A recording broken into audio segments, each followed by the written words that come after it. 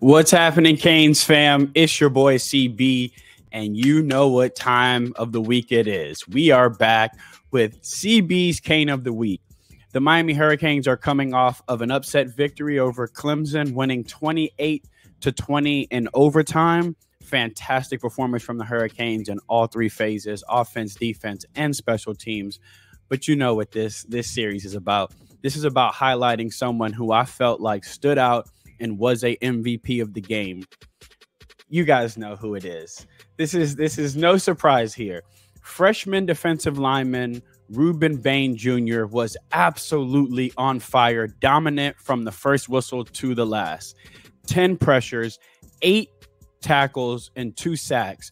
But what he did, it was dominate in ways that don't show up on the stat sheet. Disrupting blocking schemes, the quarterback pressures, allowing other guys to make plays. You see him getting pressure, leading to interceptions, leading to the quarterback getting out of the pocket, helping out the secondary.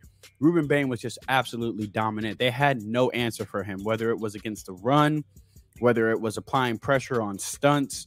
Rueben Bain is the truth. We all knew coming out of Miami Central that he was an elite defensive player, and we are now seeing that potential be realized during his true freshman season. You see it here, absolutely abusing Clemson's tackle. They just had no answer for him all night.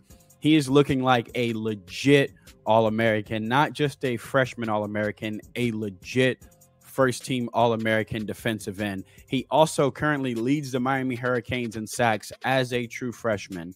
So I just wanted to give a shout-out to Rueben Bain Jr. You are my Cane of the Week. You were the MVP of the game, Miami versus Clemson. But what do you guys think?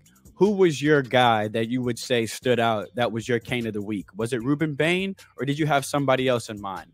Let me know in the comments. We'll have a good discussion. But for me, the most dominant player on the field this week was freshman defensive lineman Rueben Bain, and he is my Cane of the Week.